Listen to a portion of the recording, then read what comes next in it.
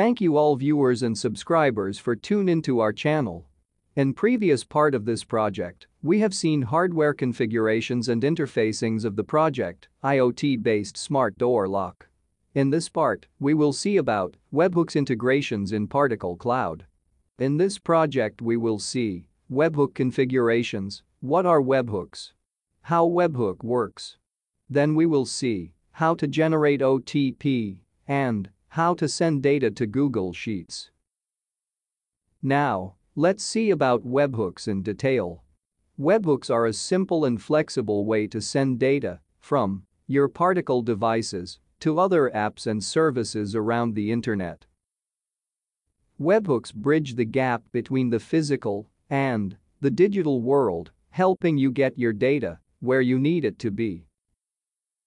You could use a webhook to save valuable information in a database, visualize data being read from a sensor, send the latest weather report to your device, trigger a Telegram bot, send a text message, and so much more. You must have thinking, how would have these webhooks work? Let's find out. Webhooks are tightly integrated with Particle's event system. Devices have the ability to both publish events to the Particle Cloud as well as subscribe to events from the cloud. A webhook listens for a specific event published by a device. When this event is published, the webhook triggers a web request to a URL on the web. The request sent by the webhook can include information about the event, such as its name, as well as any data included when the event was published. You can configure a webhook to make different types of web requests. The most common type of webhook request is a post, which is a method of sending data to another web server. In the case of Particle webhooks, this would mean sending data from your devices to a third-party web service. Check out following link to know more about Particle webhook integrations. Let us move forward and see how to generate OTP, means one-time password. To generate the OTP, we need to first create a random number. For 4-digit OTP, we will create 4-digit random number using this code. It is very basic method, but it is suited for this DIY learning project. After creating random number, let's see how to create a Telegram bot who will send that random number as OTP to user. Go to following link where they have given procedure to create Telegram bot and Particle webhook for that. So, here you can see, they have given procedure in steps. Step 1. Create your bot. Step 2. Save the HTTP API token. Step 3. Get your Telegram user ID. And Step 4. Test it from the command line. You can also follow the instructions given here with details. On this link you can learn everything about Telegram bots, their commands, and the info about the bot father, a master bot who ruled them all. You can also check out the video given below in description and in above I button, where we have explained this procedure of creating Telegram bot, obtaining bot token, and finding chat ID, etc. in detail. Once you get your HTTP API bot token, chat ID, let's move forward and see how to create webhook. Open the integrations section of your Particle console and create a new webhook. Here, they have given the link. Go to Particle Cloud console. Log in with your credentials. So here is the console of our account. You can see we have two claimed devices, Particle Photon and Particle Argon. Then go to Integrations section. Here you can add new integrations. There are two existing integrations here, which we have previously created. One is for Telegram bot and other is for Google Sheet entry. When you click on New Integration, you can see we can add these all types of integrations. Here we have to select webhooks. In this form, give name of event. In this URL field, you have to put the API URL, which you use to test the bot and command line testing. Let me show you how you can create it. Let's go to our previous tab. Here in step 4, you can see the format of URL like this. Here after the word bot, you have to put your HTTP API token, which you got from Botfather during creation of bot. So, this will look like this. Here, this is bot token. Do not copy this is just an example, you have to replace it with your bot token. So this is the complete URL. Now go to your Webhook creation form again. Here you have to paste your URL. Then next, select request type as post, request format as custom body, device. Here if you claimed registered your device, select that. Keep status as enabled. Then click advanced settings. Here in custom request body, put this type of text which we got from step 4. Here, you have to replace your Telegram user ID. You can get that by chatting with bot named userinfo bot. We have explained this in video, link given in description, as well as in I button above. Here also note that content type is application/JSON. Now, again go to console. In chat ID value field, replace your Telegram user ID. And, in text value field, put the text you want to send as message with OTP. Here, this variable, particle_event_value, will get replaced with data we sent from Photon, that is, random number, means OTP. So, this text you can change it, as per your choice. Note that, all this must be in curly braces, and fields must be between double quotes.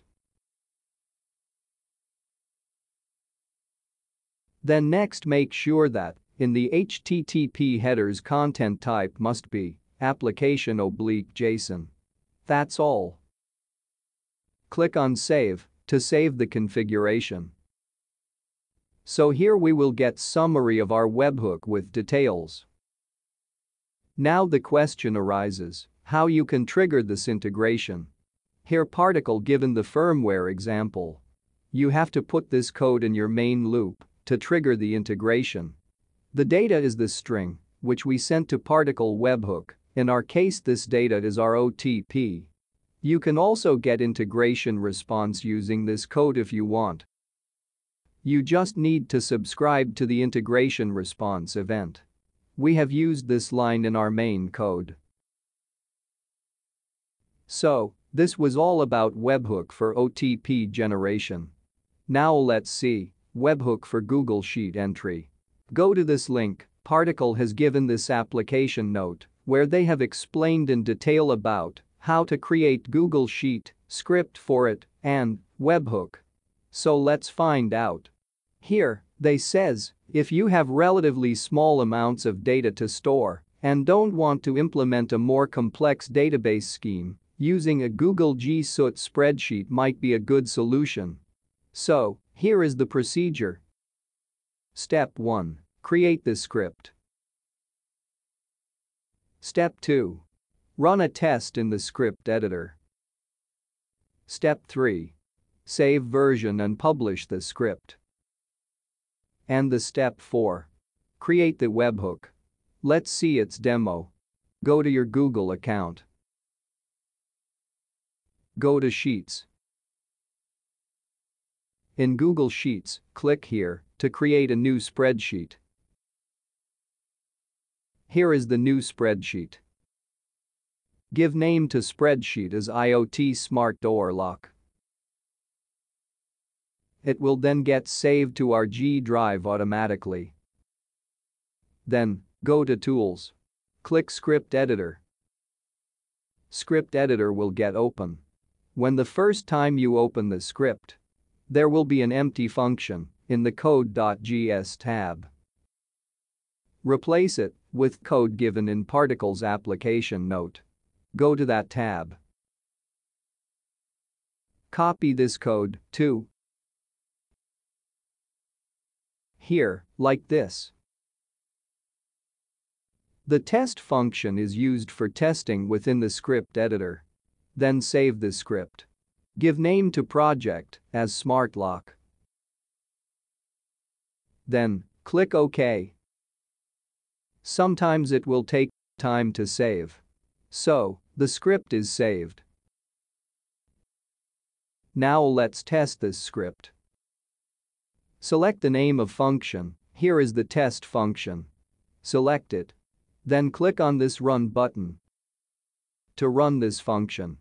First time, it will ask for the permissions. Click on Review Permissions. New window will get open, ask you to sign in. Log in with same Google ID on which you created this spreadsheet. After that, Google may show the error message saying like, Google hasn't verified this app. It's obvious. Click on this word, Advanced, it will open a drop-down showing following message, continue only if you understand the risks and trust the developer. Check for your email ID given here. Even though it is saying unsafe. Click Go to and whatever the name of app you given.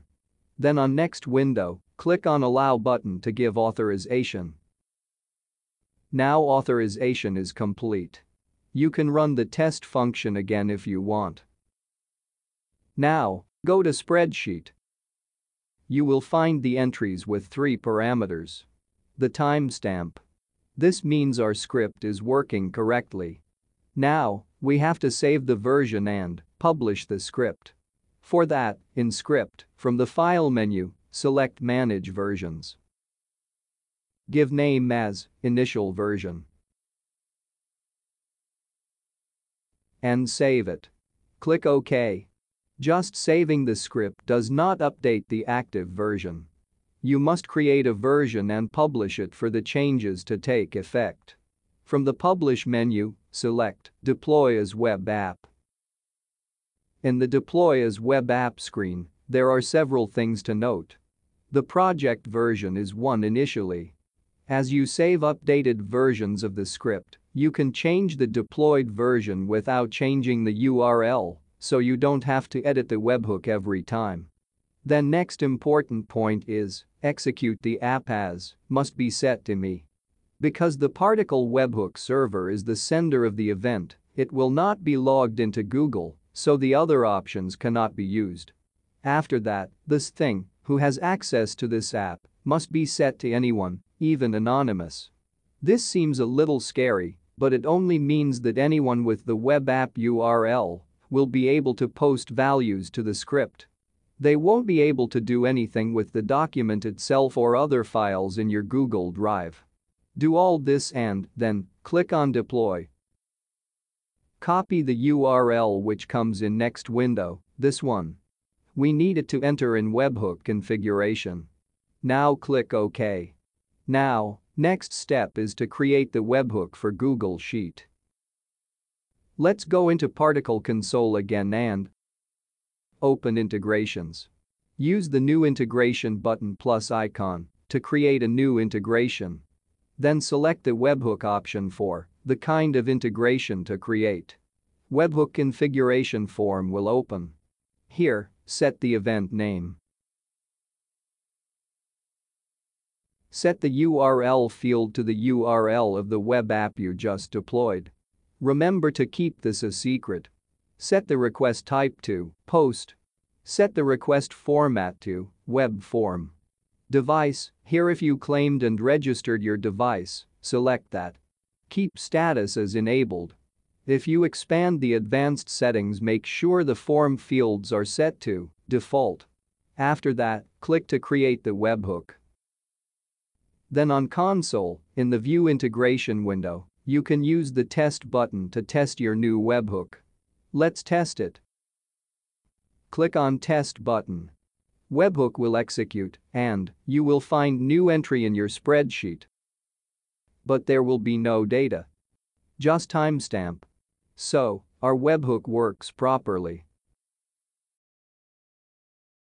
To trigger the integration, put the following given code.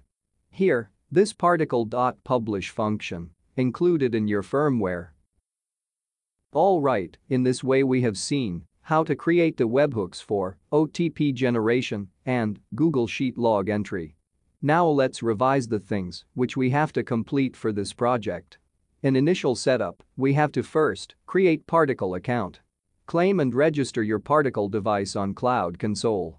Download and install VS Code IDE. Install Particle Workbench extension into VS Code. Download and install Particle CLI.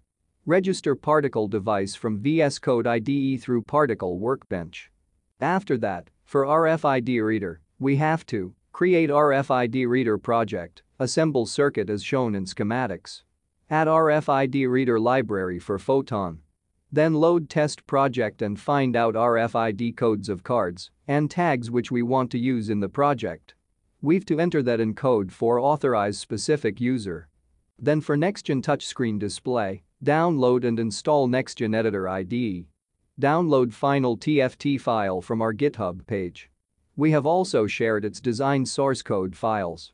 If you wanted to change orientation or resolution of your display screen, you have to recompile that project with your settings, then flash that output TFT file using SD card method.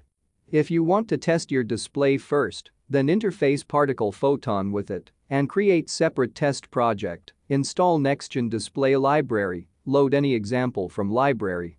Then create GUI for that, flash it on Nextion display. Then test the Photon example code, for example we have tested the comp button. After that, create webhook integration for OTP. Add 4-digit random number generator code. Create Telegram bot, obtain HTTP API token and user chat ID from Telegram to send OTP to specific user. Then create webhook for OTP. When we publish random number data, webhook post method will call API which triggers the bot to send that data, OTP, received from device to specific user's Telegram app. Then next, create webhook integration for Google Sheet. Create Google Sheet for recording authorized entries through door with timestamp. Create the script to record incoming data coming from device into Sheet. Save and publish the script, then deploy as web app. Copy the current web app URL, make it public. So far, we have completed all these steps. Now, in next part, we will finally assemble circuit as per final complete schematic. Load the main project in VS Code IDE. Install all libraries. Replace the RFID cards codes with authorized codes. Include OTP webhook relevant code into main program. Include Google Sheet webhook relevant code into main program. Finally, we will test and debug the project. In next and final part, we will see demo of the project. Stay tuned